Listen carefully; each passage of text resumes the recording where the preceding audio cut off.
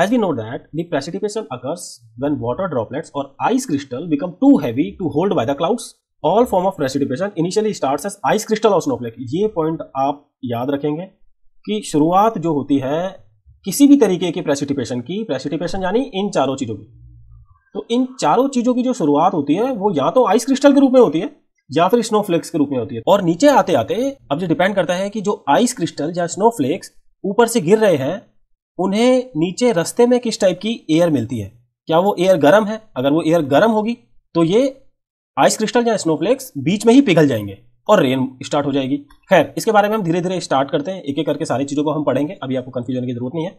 So precipitation has different form because of the varying temperature of the different air columns in the atmosphere. So I hope कि आप इसका मतलब समझ गए होंगे। तो सबसे पहले स्टार्ट करते हैं rain. Snowflakes leave the cloud. तो पहली लाइन आपको इन चारों में यही मिलेगी कि स्नोफ्लेक के रूप में या आइस क्रिस्टल के रूप में पानी क्लाउड से गिरना शुरू होता है। They meet the hotter air column on the way from cloud to the earth surface. The ice crystal और snowflakes converts into water droplets and reach the ground.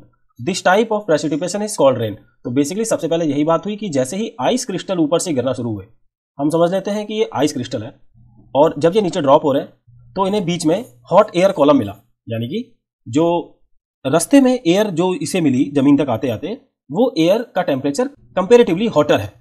तो गर्म होने की वजह से ये आइस क्रिस्टल्स जो ऊपर से शुरू हुए हैं वो यहाँ पे पिघलना शुरू हो जाएंगे और नीचे आते आते जमीन पर वो वाटर ड्रॉपलेट्स ही रह जाएंगे।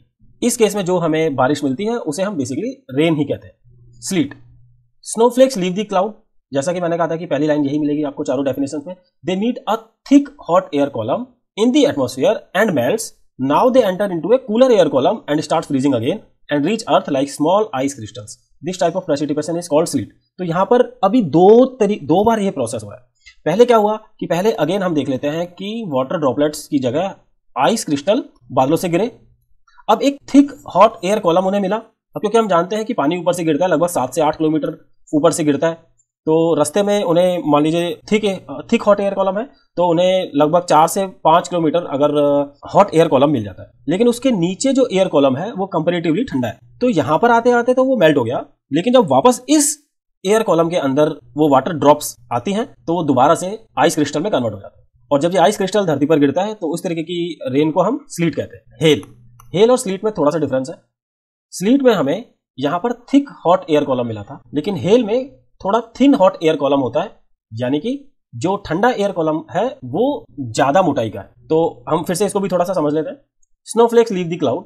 They meet a thin hot air column in the atmosphere and melts for a while. थोड़ी देर के लिए वो मेल्ट हो जाते हैं। Now they enter into a cooler air column again and starts freezing. They grow in size as the water droplets freeze onto them.